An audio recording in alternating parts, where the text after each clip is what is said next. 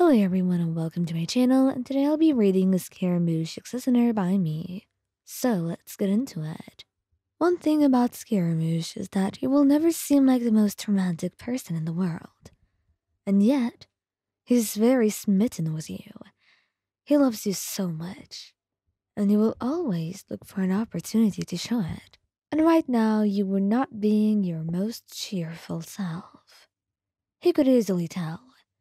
So all he wanted was to find a way to cheer you up and bring a smile to your face, which was not always easy, but it was something you could at least attempt to do. And right now, as he held your hand and looked into your eyes, he could only wonder what you would think about his little idea. Why on? You know, I... I've thought of something. What do you mean? What did you think of? You asked him, feeling a little bit nervous. It was not often he thought of good things. And you don't mean that in a bad way, but most of the time, he loved to cause trouble. Or do something that is slightly illegal. So you could only wonder just what was going on through his head and what he intended to do. And usually you'd be excited just to see what his head could conjure up right now. But at that very moment, you were not feeling much excitement in your body.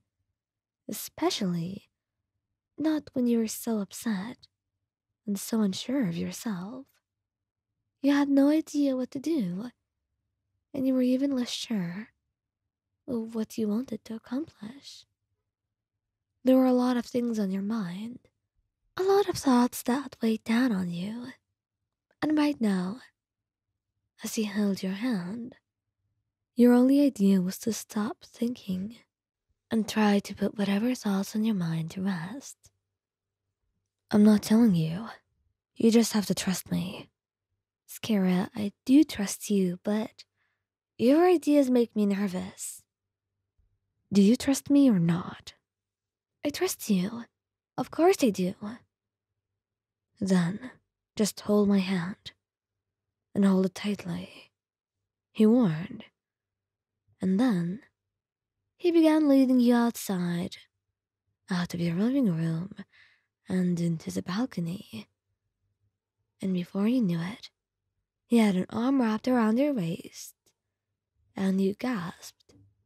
But then, you didn't have much time to say anything about it. Not when he was flying you up into the air, and just holding you close to his chest as he flew, making you scream in shock and fear. Scaramouche, what are you doing? Put me down, right now. You screamed, and he laughed, loudly, and only held you tighter. You're gonna be fine. Don't worry about it. Just hold on to me and don't let go. It's not like you ever thought to let go, but you only held on tighter from there, clinging to him as you kept your eyes firmly shut.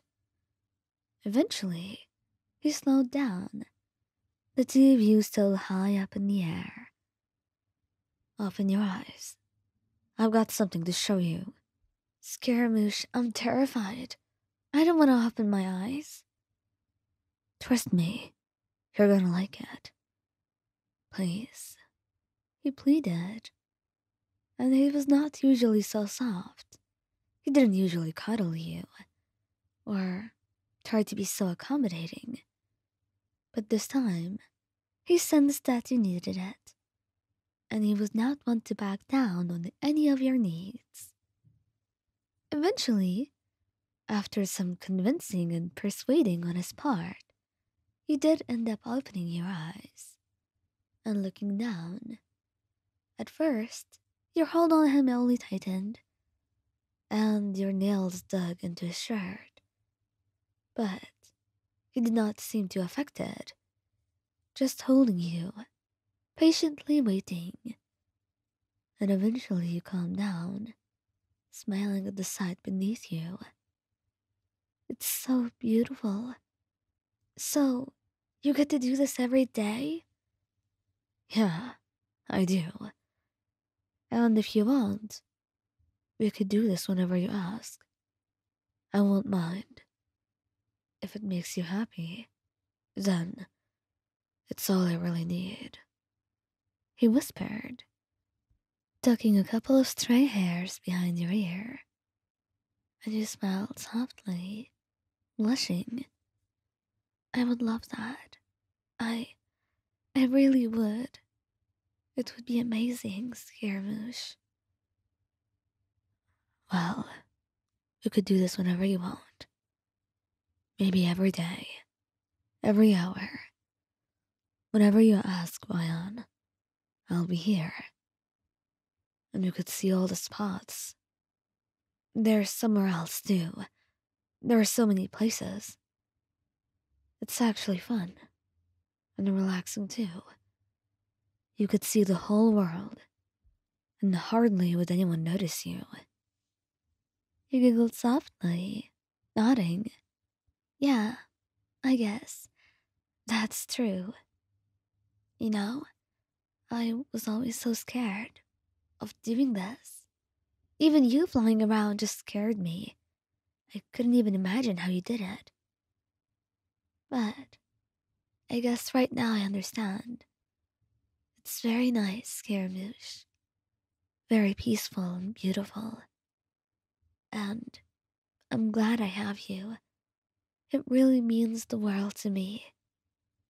You said, kissing his hand, and he smiled, flying you around as the two of you talked. I'm only glad that you're smiling now. That's all that really matters.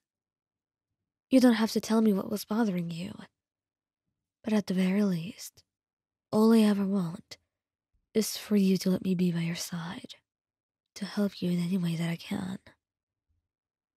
I can do that, and I can do a lot more. Scaramouche, you're worth trying for. You really are.